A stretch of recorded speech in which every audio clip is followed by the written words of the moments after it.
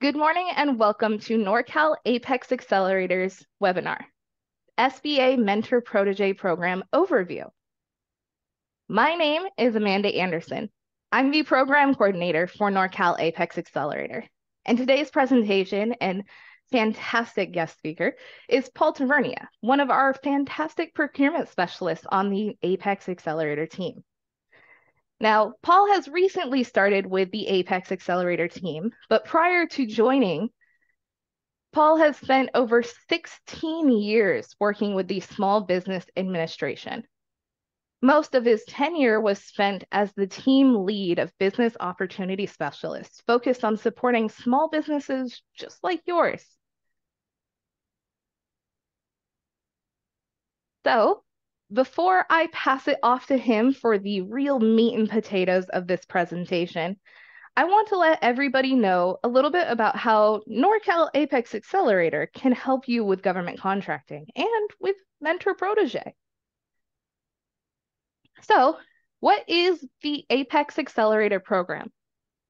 Well, it's a program that is federally mandated to provide education and training to all businesses. While we do focus on small businesses, we provide training and education to anyone.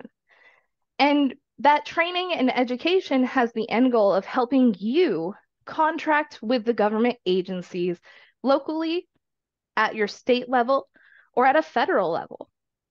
And with over 96 APEX accelerators nationwide, you can absolutely get connected with an APEX accelerator if you're not within an inter-service area. Or if you're all the way across the country, there's absolutely an APEX accelerator near you. Even within California, we have, what is that, seven APEX accelerator centers that are here to help you with government contracting. And did I mention all of these resources, from the one-on-one counseling to these trainings that you're currently attending, are absolutely no cost.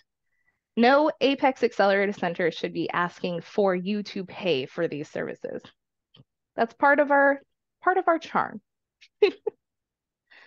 So specifically with Norcal APEX Accelerator, we offer our government contracting assistance in three main facets.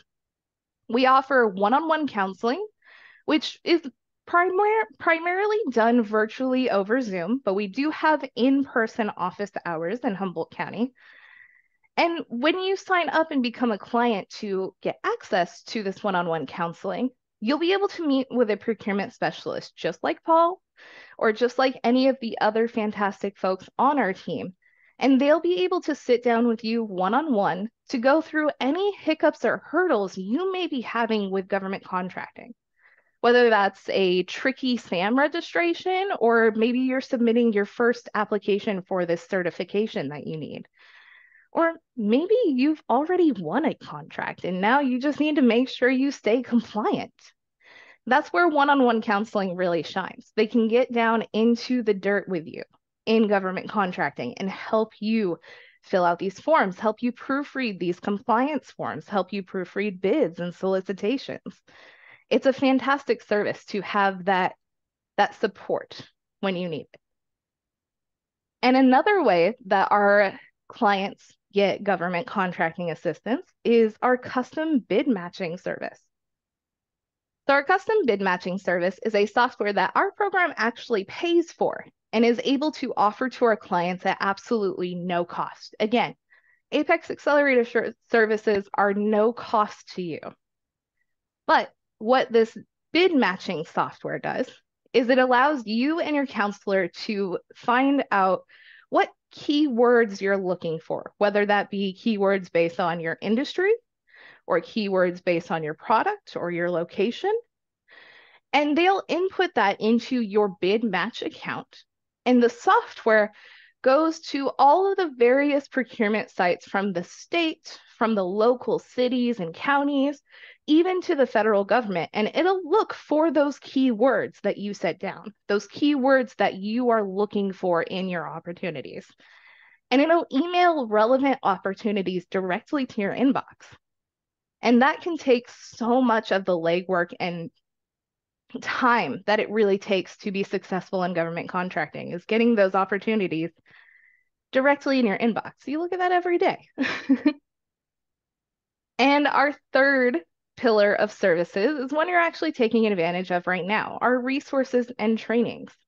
We put on webinars and in-person events throughout the entire year, ranging from various topics like Mentor Protégé to maybe an elevator pitch and how you're going to develop that and kind of sell yourself, to a webinar making sure that your capability statement is the best that it can be, and so much more. We have guest speakers from government agencies come through.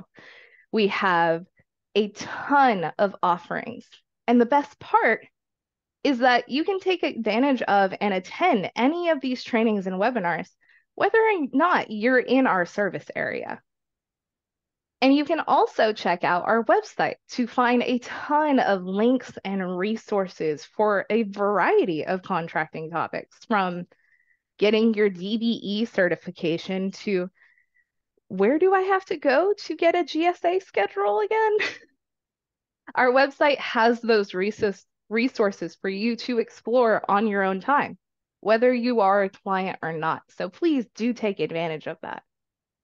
But if you are looking to take advantage of all of these resources, please do apply for Norcal APEX Accelerator. If you are within our northern coastal California counties, you can get connected with us and meet with your procurement specialist within a week.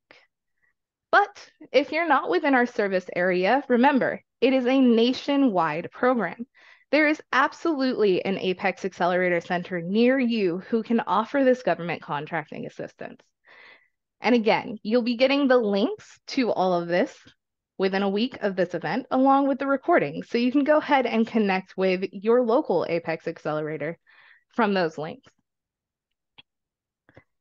And so with that, I'll go ahead and pass it off to Paul Tavernia. Oops. All right. Thanks, Amanda. Appreciate that. Good morning, everyone.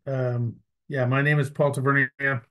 Been with the APEX Accelerator. Now it'll be exactly a year tomorrow, as a matter of fact. So really, really enjoying it subsequent to retiring from the SBA at the end of 2021. But so today's webinar, what we're going to focus on is kind of give you an overview of the SBA's Mentor Protégé Program, kind of what it's all about, maybe a little bit about the contents.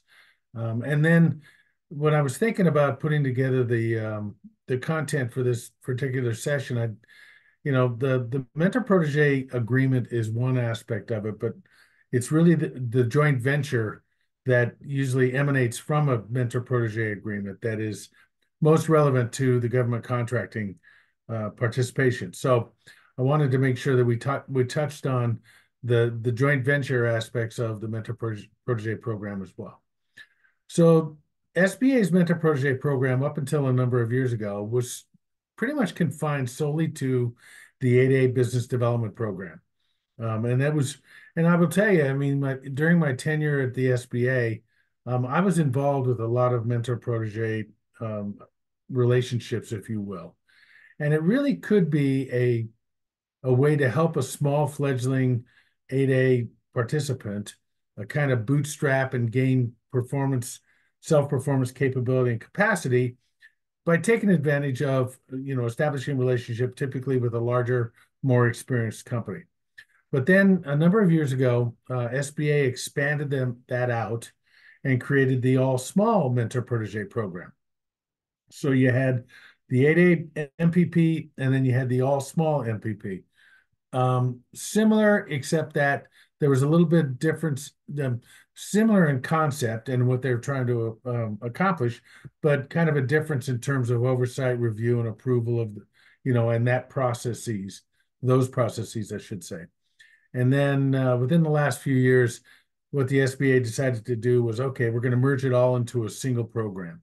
So it's called the SBA Mentor Protégé Program. It encapsulates both the 8A as well as the small business programs previously established. And but we'll talk a little bit about review and approval in a bit. and how that differs depending upon the nature of the protege.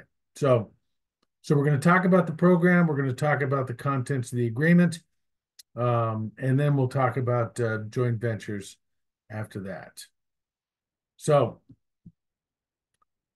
what's the kind of the rationale behind the SBA Mentor Protégé Program? Like I mentioned, it's typically put in place, or the entities will put it in place, where a large prime contractor can provide assistance to a small contractor, helping them, like I said, increase performance, self-performance capabilities and capacity, and expand their opportunity areas, if you will, in terms of doing business with the federal government.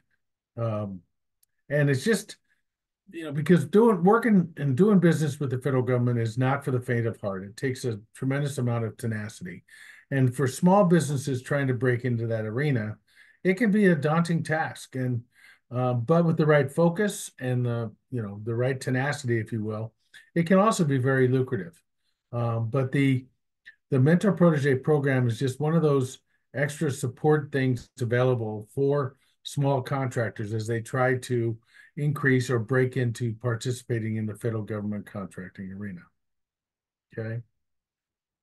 So it's a formal agreement between the mentor and the protege.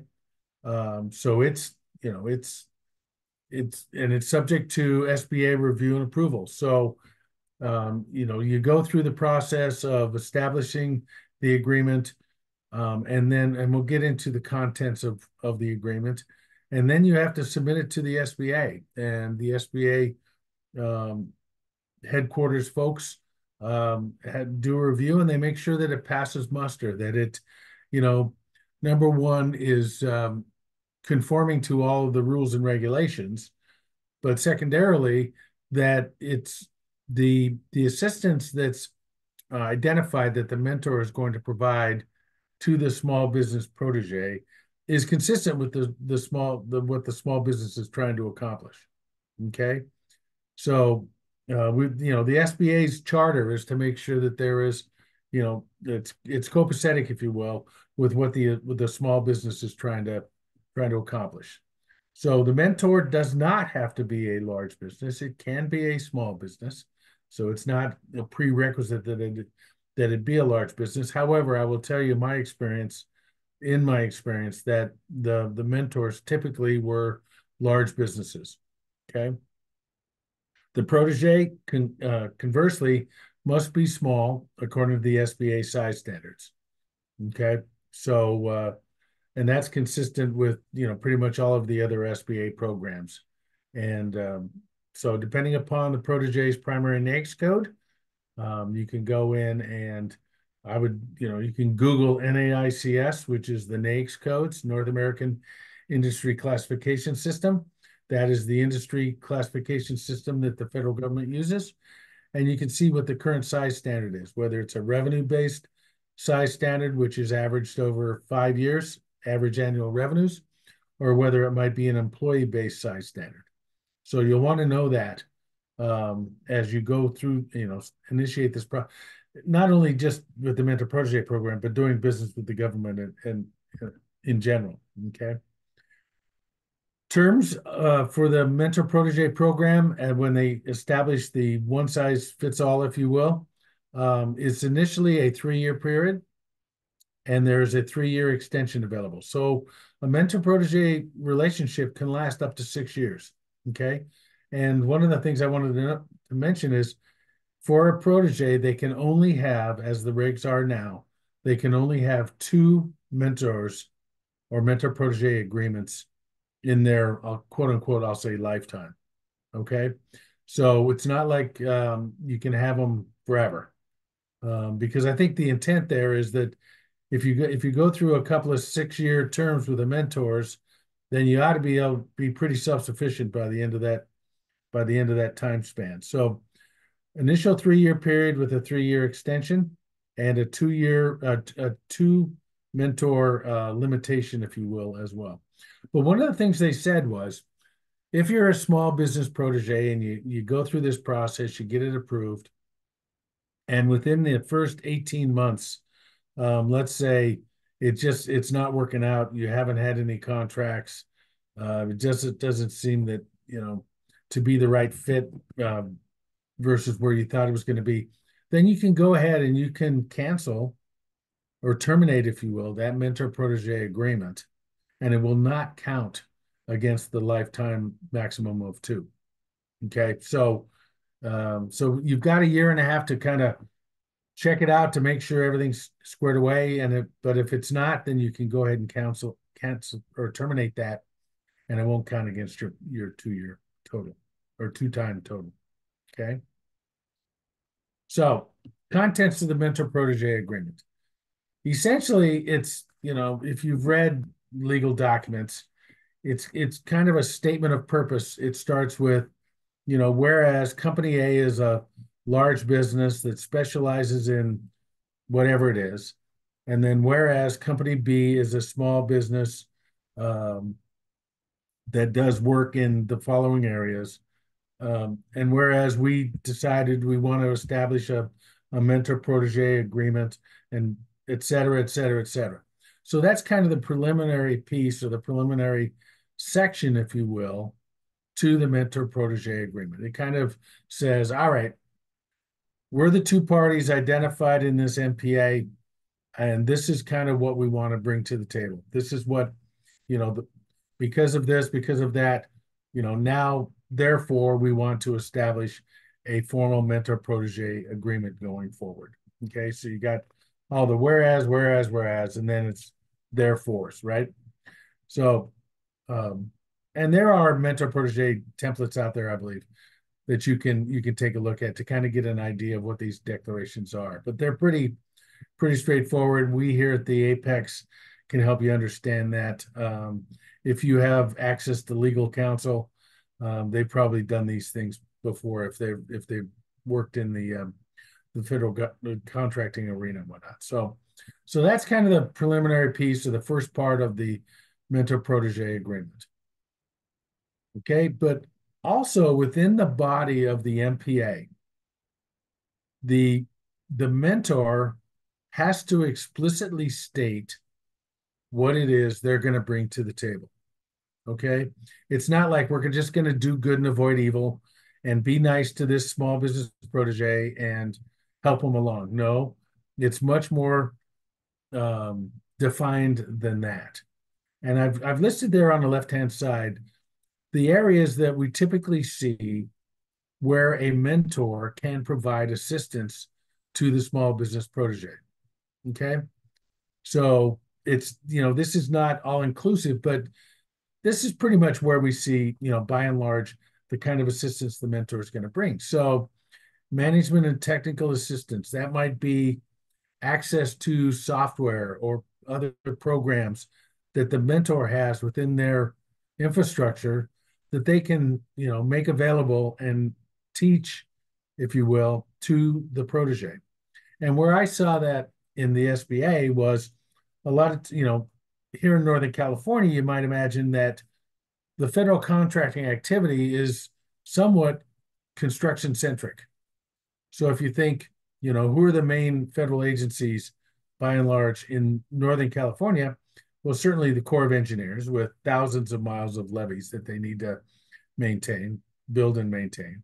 You've got the Bureau of Reclamation, dams, rivers, and fish, the Forest Service, the Park Service, and even to a certain extent GSA, because they're the landlord, if you will, for federal buildings.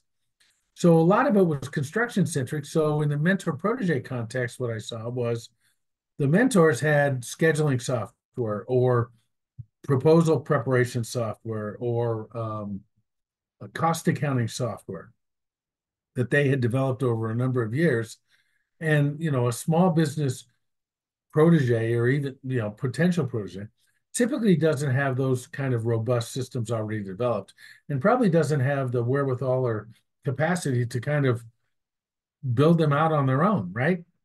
So, but aligning with a mentor and having the mentor provide that kind of education, that kind of training, really goes a long ways, or has gone a long ways, to help small businesses really understand the nuances of doing business with the federal government via, like I said, programs and software and that sort of thing.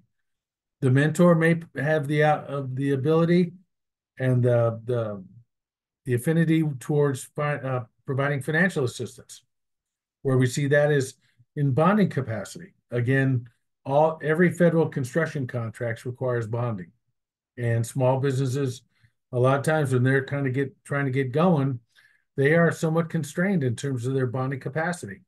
Well, having a mentor provide that kind of back bonding, if you will, and that bonding support can really help a small business compete and actually participate for those kind of construction contracts. But there may be other aspects of financial assistance that the mentor can provide as well.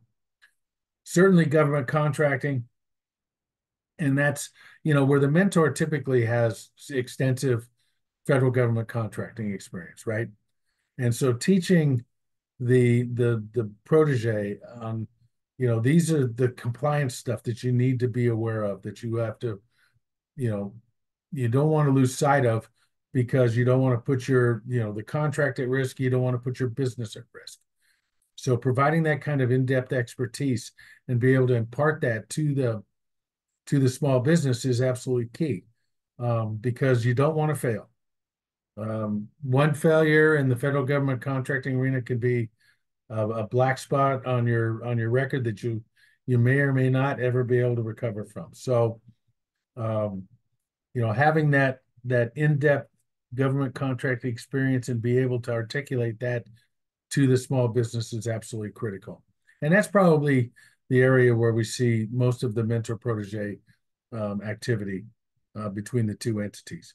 Business development, searching for opportunities, maybe warm reference and introductions to agencies or departments that the mentor has done business with in the past to help, provide, maybe some opportunities for the small business, even outside of the mentor protege context. But, being able to, as you probably garnered, if you've done, any kind of public sector contracting, that personal relationship, that one-on-one relationship is absolutely key to helping you develop your opportunities and your business development activities. So, a mentor with a lot of experience in that can really help a small business trying to get started understand, all right, how do we go and find opportunities? How do we reach out?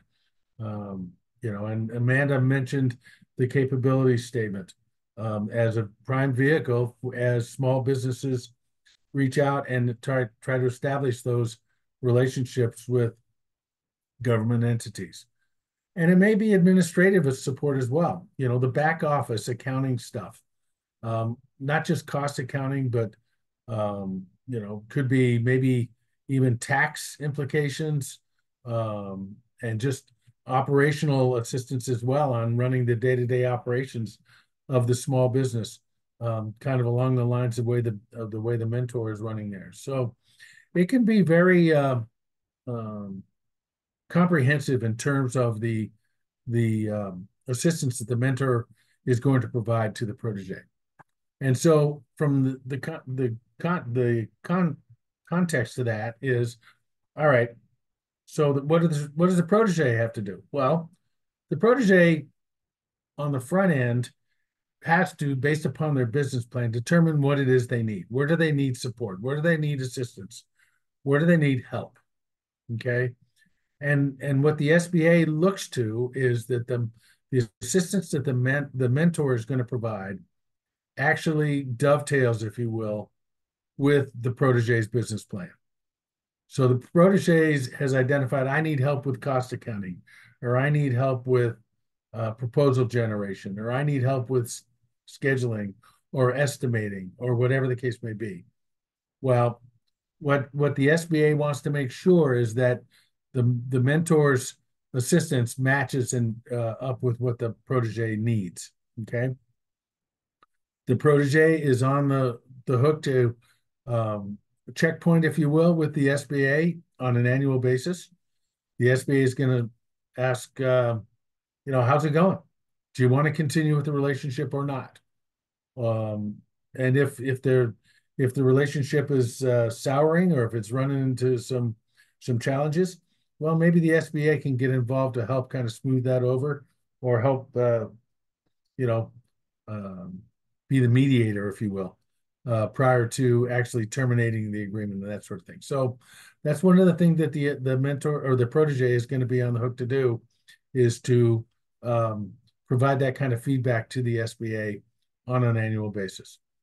And then the other thing is that the protege really needs to be aware of is the self-performance requirements. And we'll talk about that when we start talking about joint ventures. But it's, what the SBA doesn't want is for this mentor-protege relationship to be a pass-through, where the mentor is garnering all of the benefits and the protege isn't getting anything out of it, right?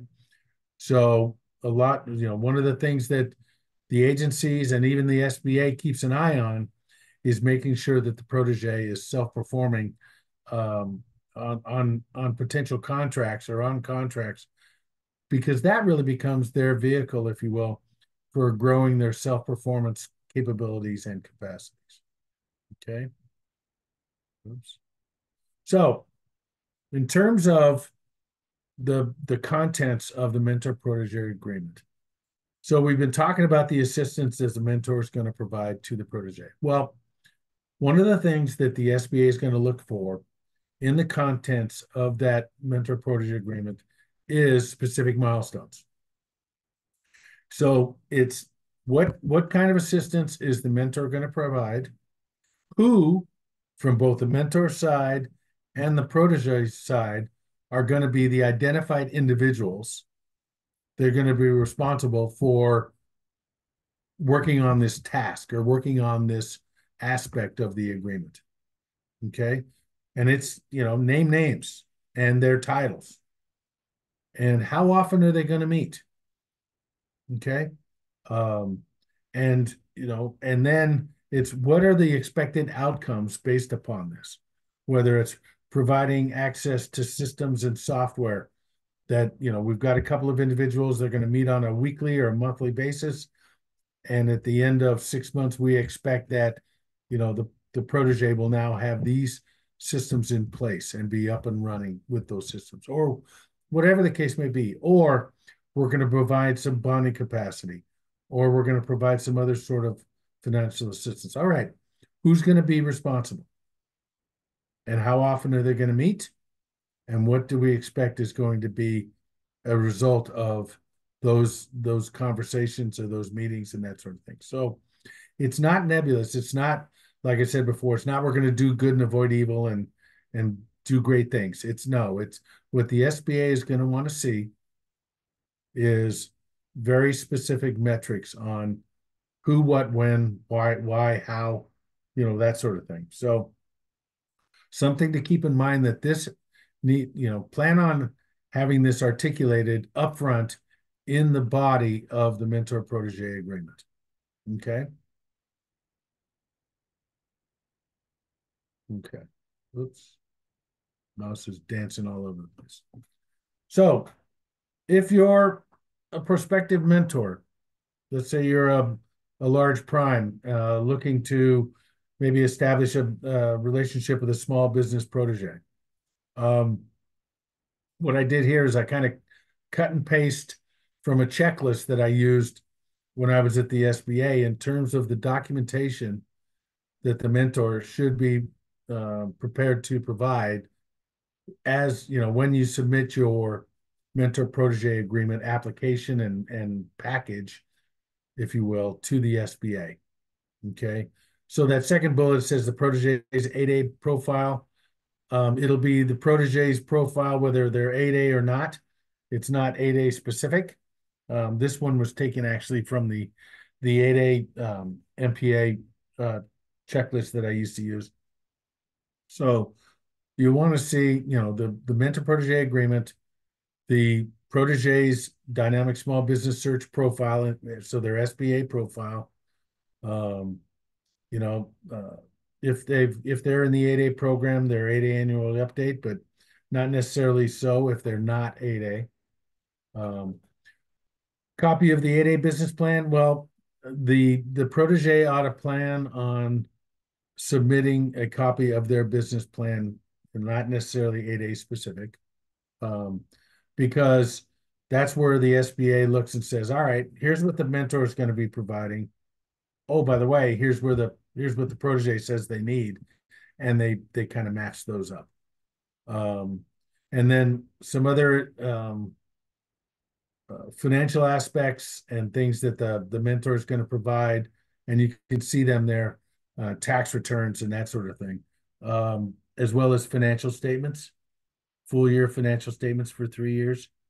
And that's just to make sure that, you know, that they are who they say they are, that there aren't other subsidiaries, and if there are, that they're clearly identified subsidiaries or affiliates, and really just to give the SBA a real good sense of what the prospective mentor is all about.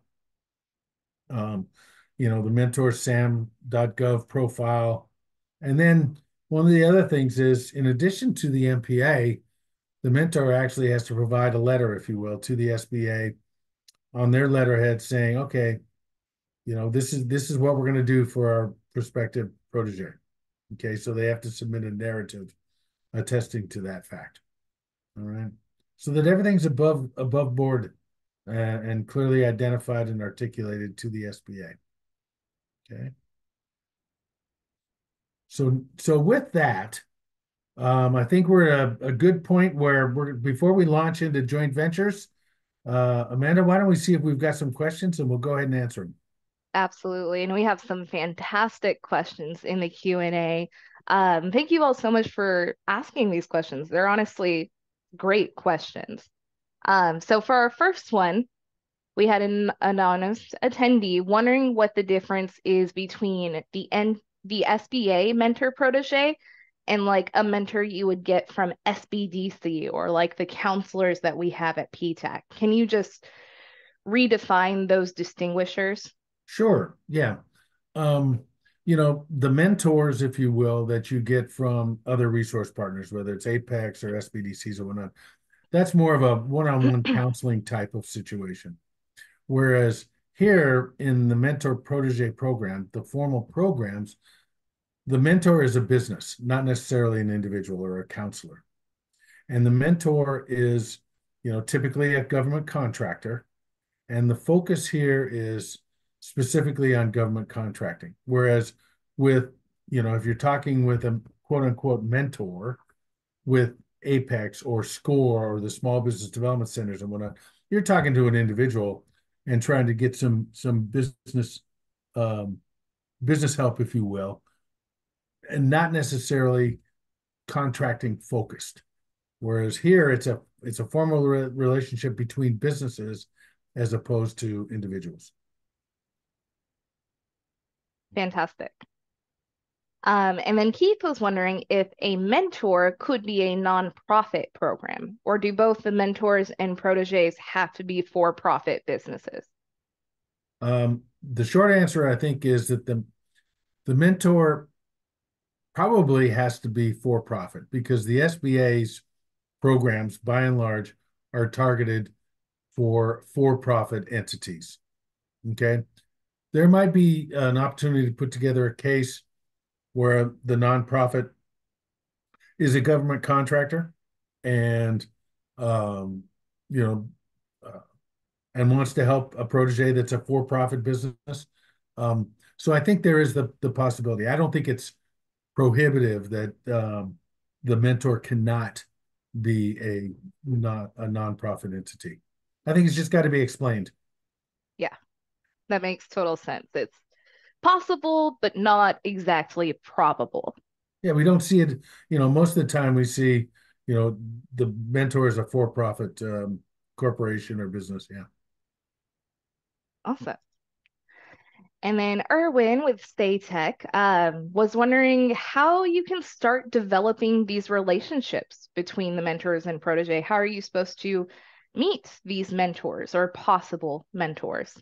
That's a great question because yeah, I'm glad you brought that up because one of the things that Apex and even the SBA, what we don't do is we don't provide mentors, right?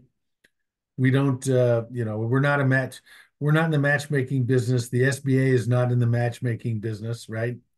Um, so it's incumbent upon the protege or the small business to try and find a mentor that they want to work with. And you're like, well, how do I do that? Well, it's all about figuring out ways to gain exposure to those mentors, to those large business or those prime contractors that are in your industry. And it's through going to conferences, whether virtual or face to face, to find out, which companies are doing business with that particular agency, whether it's some aspect of the DoD or the Department of Energy or Homeland Security or whoever it might be, right? Um, so look for matchmaking events, look for conferences, look for other outreach events where the potential mentors are going to be attending, if you will. Like I said, either in person or virtually. But also, I mean, if you're a small business potential protege, you're thinking, all right, this is the industry I'm in. Then you start thinking about, all right, who are let's say, in my close geography, who are the prime contractors doing business with the federal government that I think kind of align with what it is that I do, that I might be able to, um, try to establish some sort of a relationship with and see if there is a possibility of maybe entering into a formal mentor protege relationship. Um, Look for bid opening conferences or when um, where they're like a mandatory bid conference where anybody that wants to submit a bid as a prime for that particular project has to show up. So if you're a small business, show up and work the room, introduce yourself, and have your elevator pitch at the ready, so that as running, not running, but walking around the room, shaking hands, you can very clearly articulate who you are, what you do, ask them what they do, see if they're open to maybe the possibility of maybe some subcontract work to get started, which may in turn lead to a more formal relationship like a mentor protege agreement to kind of, like I said, more formalize the assistance that the prospective mentor might provide. Absolutely. And it was actually something we were asked if there is a list of possible mentors, and that was something Paul and I were discussing before this event. Um, I don't think we're aware of any lists of possible mentors, so those connections, those conferences, those meetings are really going to be your in. Absolutely. Fantastic. And then let's see. So many questions. You guys are fantastic. We love all of these questions. Keep them rolling.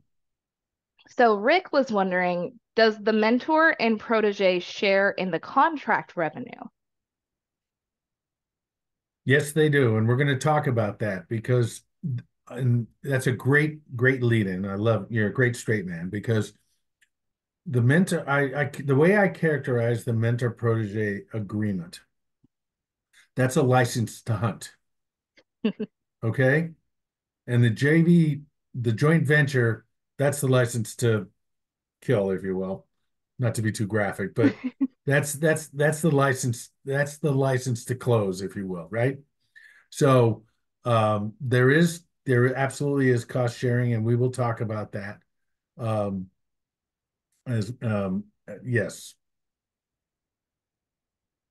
Fantastic. And we can go ahead. We do still have a ton of questions, but I see some that I can type up answers to really quickly. Okay. So if you want to go ahead and finish up the presentation, I'll be putting answers to the questions that I can in the Q&A. All right. Well, we got about 20 minutes. We're in good shape. All right. So let's continue and take it the next step further. So once like I said, once the mentor protege agreement is in place, it's formally blessed and approved by the SBA. That's your license to hunt. That says, okay, now we as a team, if you will, as two entities, we can come together and create a joint venture. And the joint venture becomes an entity of itself. The mentor protege agreement does not create an entity. It creates a relationship. The joint venture creates an entity. And that entity is what is eligible to receive a government contract. Okay? So the joint venture, um, according to the regs, it's owned by both the mentor and the protege. The protege has to own, if you will, at least 51% of the joint venture. Okay?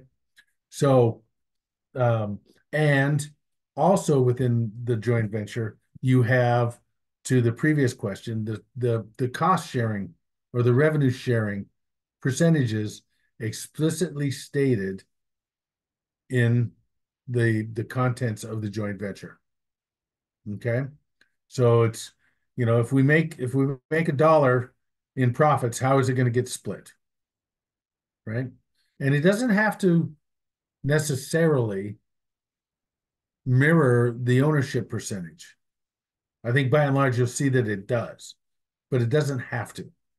So the ownership percentage is one thing, and the revenue sharing is another aspect of it. Okay. But it's got to be mutually agreed to by both parties. So everybody goes into it with their eyes open. All right. But the joint venture has to be majority owned by the protege. So what's included in the joint venture?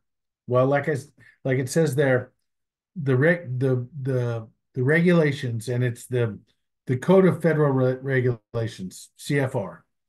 So it's I'm going to get this. I think it's on the next slide, but I'll preview it. 13 CFR 125.8 to be specific, will outline all of the specific line items to the line item detail, what needs to be included in the joint venture agreement. Okay.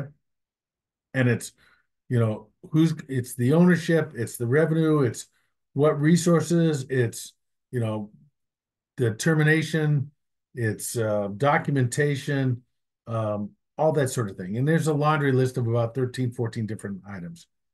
And so it's all right out there in black and white for you to kind of make sure that, T's are crossed, I's are dotted, and that the joint venture agreement conforms to what's spelled out in the regulations. Okay. Pretty straightforward, not rocket science, but you want to make sure that everything is covered. Okay. And I'll just kind of preview one of the aspects that you want to kind of keep in mind. They talk about resources. Who's bringing what to the table, whether it's people or whether it's equipment or materials or whatever the case may be. But one of the line items within the joint venture agreement is resources. Who's bringing what to the table? And you want to make sure that to the greatest extent possible, that's defined. And where we used to see it in the 8A was a lot of times they would do kind of an open-ended joint venture agreement as a result of mentor protege relationship that they had established. And I remember it was a number of years ago where the SBA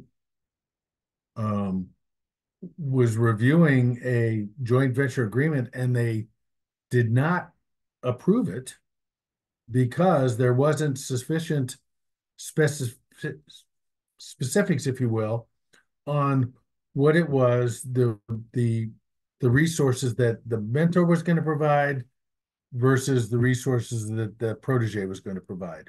And the SBA said, no, you need to define that. So that's just something to keep in mind. Okay.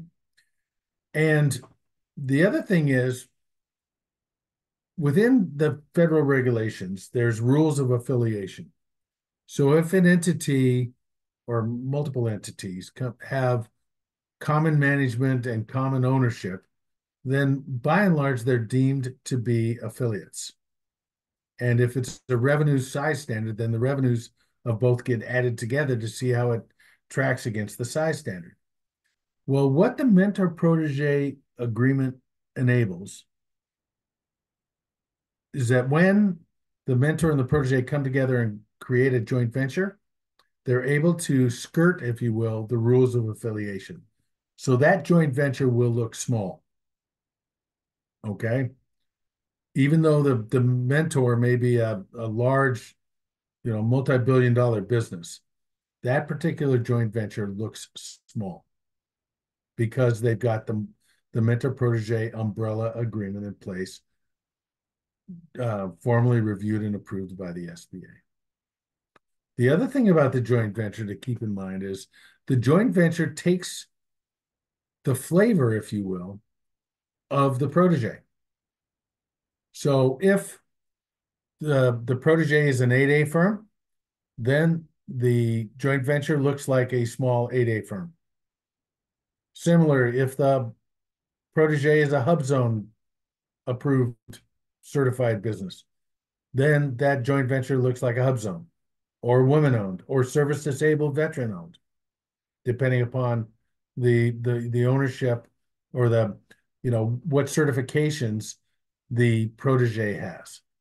So the joint venture takes on the flavor of the protege and is able to participate in those kind of set-aside opportunities. Okay?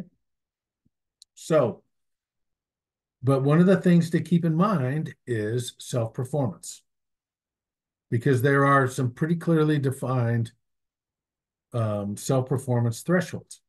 So, as I mentioned before, the joint venture is the entity that's awarded the contract. So the joint venture is on the hook to self-perform on that contract, depending upon what kind of a contract it is. If it's a services contract, then the joint venture has to self-perform at least 51%. If it's let's say it's a specialty contractor construction, then the joint venture has to self-perform at least 25%. And we're talking about the labor content of the contract. We're not talking about materials and equipment. This is labor content. This is people, personnel. Okay. If it's a general construction contract, then the joint venture has to self-perform 15%, or is it 10%? Maybe 10%, right? Has to be performed by the joint venture. So we're not looking at pass-throughs. We're not looking at a joint venture being awarded a contract and then having somebody else, some other subcontractor, do all the work. Nope, not going to fly, right? So, just keep in mind that self-performance thresholds are there. So the joint venture itself has to self-perform based upon the type of contractor: general construction, specialty construction services. Within that joint venture self-performance, the protege also has a self-performance threshold that they have to meet. And that threshold is 40%. So of the labor portion of the contract that the joint venture is going to take care of, or then the protege has to self-perform at least 40% of that. Okay, and it's labor only. So the whole intent there is that we can track that the protege is actually doing some of the work. And when I say we, that's kind of the SBA, but also the federal agencies now, because if you're a joint venture, going after a contract, the agency is going to ask for a copy of the JVA, the joint venture agreement, and they're going to want to make sure that the self-performance thresholds for the protege are explicitly articulated in the JVA. So the protege is on the hook to self-perform at least 40% of the work that the joint venture does. So the joint venture doesn't have to do 100% of the work. They can do 40% or 60% or 80%, whatever the case may be. but the protege has to self-perform at least 40% of that content. Okay. Approvals. Well, in the past, in the 8A world, every 8A joint venture had to be formally approved, reviewed and approved by the SBA, and every addendum to that joint venture had to be reviewed and approved by the SBA. Well, what they've done is they've really reduced, if you will, the amount of SBA approvals that are required. So outside of the 8A, if it's a hub zone, mentor protege, or if it's a hub zone, woman-owned, service disabled, or just small business joint venture agreement, the SBA doesn't have to do any reviews and approvals of the JVA once they've approved the mentor protege agreement. Okay. If the mentor protege agreement is an 8A based MPA, then the only time that the SBA has to review and approve a joint venture agreement is when it's for an 8A sole source contract. If that joint venture is pursuing an 8A competitive set aside, the SBA does not have to review and approve that joint venture agreement. Okay. So that's one of the big changes recently, is that the SBA only approves sole source 8A joint venture agreements. All right. But you want to make sure that, if you're not at part of the 8A program and you're putting together a joint venture agreement, that it absolutely conforms to all of the requirements and the regulations, because that's what the government agency is going to want to look at. They're going to say, all right, we want to see a copy of your mentor protege agreement. We want to see a copy of your joint venture agreement, and we're going to make sure that it's conforming before we think about awarding a contract to the JV. Okay.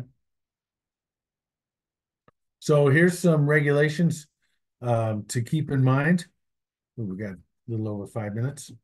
So like I said, 13 CFR 125.8, that's where it gives you all of the wherewithal and all of the specific contents of the joint venture agreement. And then you can see for different subset set-asides, there's other regulations that drill down into a little bit more detail than that.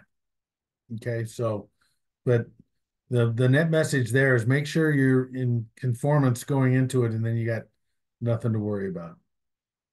Oops. And with that, I think that's all I got, Amanda. So if we want to do some more questions, and then we'll kind of wrap things up here. Absolutely. And we have a ton of questions. We aren't going to be able to get to everybody's, but please do reach out to your local Apex Accelerator to get these questions answered and to get no-cost government contracting assistance. Who can go wrong there? Prepaid with your tax dollars. Exactly.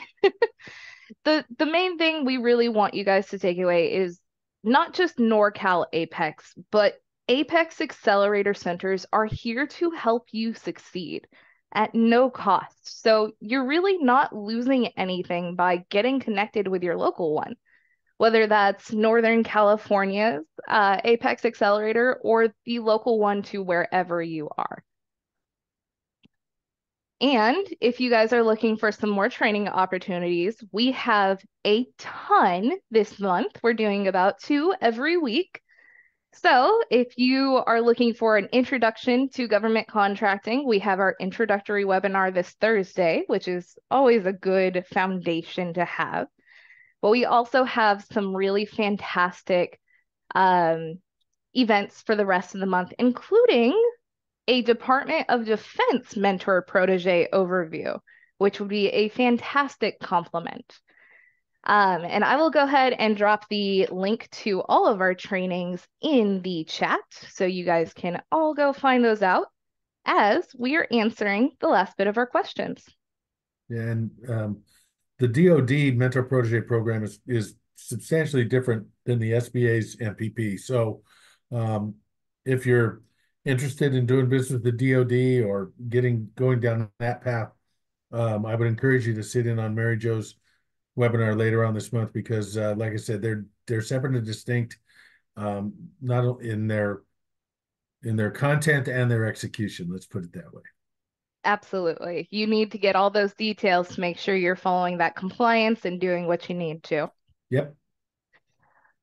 All right, so on to our questions. We'll try to get through as many as we can. Okay. Michelle's wondering, how many proteges can a large business have at one time? Typically, I think the number is three, but what the SBA is going to look at is do they over do they cross over industry wise, and SBA is going to take a pretty jaundiced look, if you will, if there's two potential proteges that are kind of in the same industry. SBA is probably not going to approve it because they don't want any potential possibility of the mentor maybe playing both sides against the middle, if you will. Yeah, So a mentor can have three proteges, but they're probably going to have to be in separate and distinct types of businesses and industries, NAICS codes, that sort of thing. absolutely. And then we had a question about capability statements for mentor protege. Would you recommend making your capability statement as targeted to the mentor as possible, or leaving it more broad and more generalized so they can see the breadth of the kind of work the protege would do? I think if you're talking to a potential mentor, your capability statement should really kind of reflect the company itself and its breadth of experience and capabilities and that sort of thing. Doesn't not necessarily catered to a specific mentor, if you will, but more, lead with your normal capability statement. This is who we are. This is what we do. This is what we're really good at, and then use that as the basis for furthering the conversation. Perfect. And then Marvin was wondering, should they try to become a mentor or protege if they are planning to get AA certified? Um, it depends upon, as you go through and figure out um, which agencies you want to do business with, right? And you can find out whether or not they have an affinity towards the 8A program or not. Certainly, if you don't have to wait to get 8A certified to go. If you've got a prospective mentor and it looks like you're going down the path of wanting to establish a relationship, I say go for it. Go ahead and get the mentor protege agreement in place.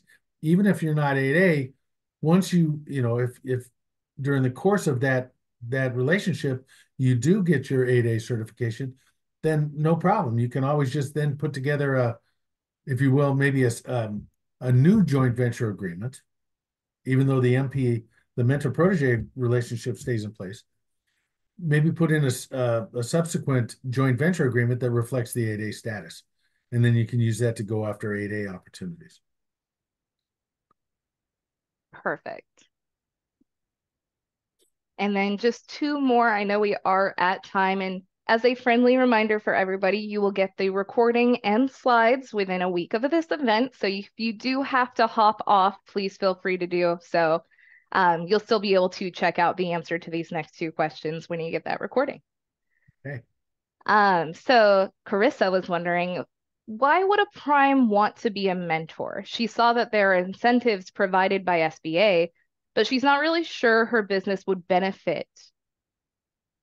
Well, I will tell you, yeah, that's a great question because the mentor protege relationship has a couple of different aspects. One, it gives the opportunity for a mentor to help a typically fledgling small business increase their capacity, maybe become a go-to subcontractor, if you will, for that mentor, but also give them the protege capacity to evolve into a prime if they're not there already, right?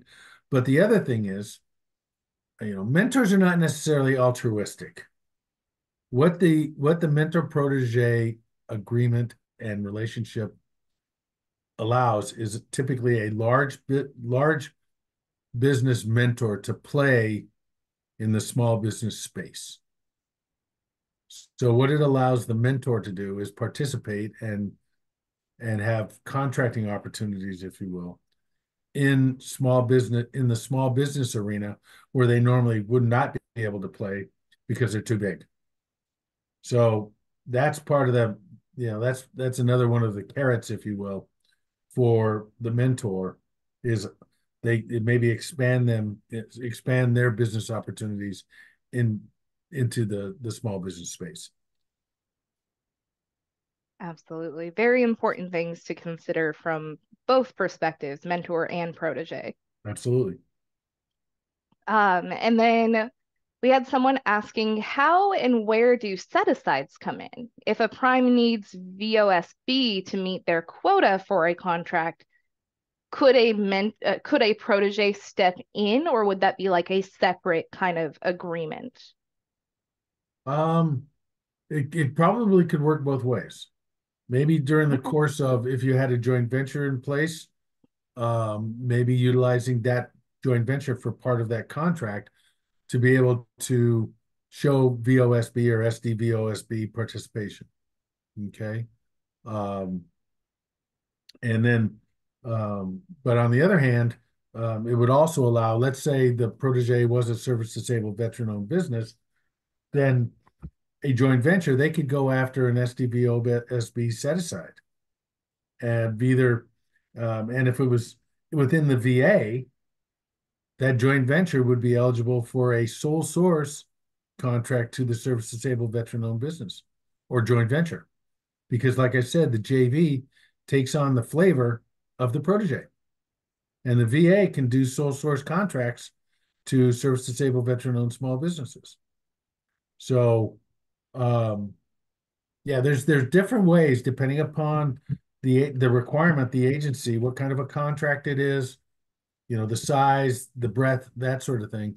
Um, where the mentor protege relationship and maybe even a subsequent joint venture would provide um, the wherewithal for the agency to actually take credit and check the box for, in this case, veteran or service disabled veteran owned participation. Yeah. Wow. That's awesome. Um, okay. And this will be the last question. I don't want to keep anybody too long. Hey, But I got all day. It doesn't matter to me. I really like this question. They're asking if a joint venture is formed between the mentor protege, is it subject to that 6-year limit that the mentor protege is subject to as well? Actually, there is a no. It's the rules for the joint ventures are different. They're a little bit more restrictive in that it used to be that there was the 3 and 2 rule. The joint venture could be awarded 3 contracts in a 2-year period of time. Mm, Now, I think they've changed that so that they don't have a real time constraint. I think there might be some guidelines in terms of the number of contracts that the joint venture can be awarded. And it really relates to, and this is, when the protege talks to their SBA rep on an annual basis. What the SBA is going to find out is, or is going to want to know is, how many contracts were you awarded? How many contracts was the joint venture awarded? And what they're going to be looking for is, all right, is there an over dependency on the part of the protege for joint venture work with a mentor such that they're not really gaining ground, capacity, performance capabilities, that kind of thing, or not. Um, but the other thing is the purpose of a joint venture typically is not open-ended. It usually is formed to go after a specific opportunity. But that's not to say that you can't form more of an open-ended joint venture, which is absolutely within the regulations acceptable. And we see it a lot as well.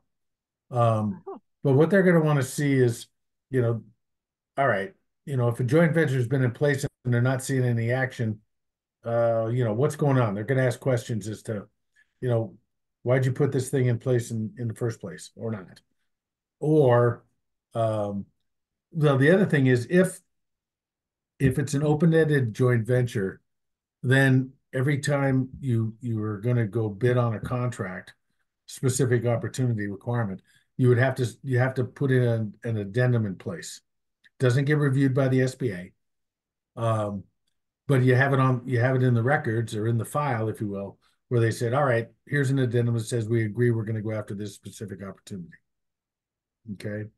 Um, but by and large, what we see is a joint venture is put in place initially targeting a specific opportunity so that it's not, open-ended as like a 20-year joint venture type thing, right? It's Mhm. more project specific. But you've got the opportunity to, let's say, put in a joint venture. We're targeting a specific project. We win that. Well, we want to use that same joint venture to go after maybe a couple more contracts as well. Then you write up a one-page addendum, both parties sign it. You're identifying that we agree we're going to go after this thing, and then see what happens. Okay, but it doesn't have the same kind of time limits that the MPA has. Fantastic. And so with that, we do have one more question, which I kind of want to leave us on. But before we do that, I want to let everybody know, thank you all so much for joining us. I know we went a little over. I'm so glad you guys could stay. You'll, Absolutely. of course, be getting the recording and slides.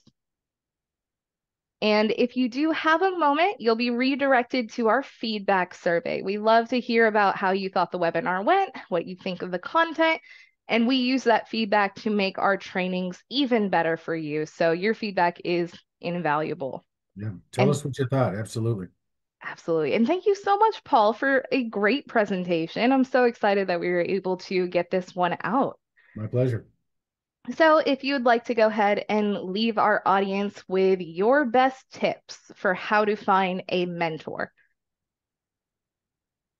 Like I said, I think it's, finding opportunities where you're going to be able to engage in a one-on-one conversation. Okay. And just if you're a small business, kind of test the waters. Just, you know, ask the question, are you open to, talking about potential mentor protege relationship? Are you looking to maybe, um, are you looking for proteges or potential proteges? And if the answer is yes, you say, okay, let's talk a little bit about it. You know, and the one thing, I saw some mentor protege relationships that went sour. It's not all rainbows and butterflies, right? So it's go into it with your eyes. If you're a small business, go into it with your eyes open. Same thing. If you're maybe a large prime, go into it with your eyes open. Make sure that you know, love, and trust each other going into it because, it's like a marriage, right? If you're going to do it right, do the due diligence. Make sure that the way the mentor operates is copacetic with the way the protege operates, and you're mutually aligned, philosophically on how you want to get work done and how you want to do business with the government and that sort of thing. Because I will tell you, I saw where all it took is one project where the mentor and the protege were working together, or they won a contract, and it became very apparent very fast that they were not on the same page in terms of how they philosophically wanted to go about executing or performing the requirements of the contract. And so, and that was they were essentially one and done, right? So take the time to make sure that whether you're a potential mentor or protege, you are on the same page with the other party before you, like I said, submit the formal application because of the limitations in terms of the number of mentors or proteges you can have. Absolutely. And thank you all so much for joining us. And thank you, Paul, for those final thoughts. I hope you all have a fantastic rest of your day. All right. Thank you very much. Appreciate it. Reach out to your Apex accelerators. That's why we're here. Absolutely. All right. Take care, everyone.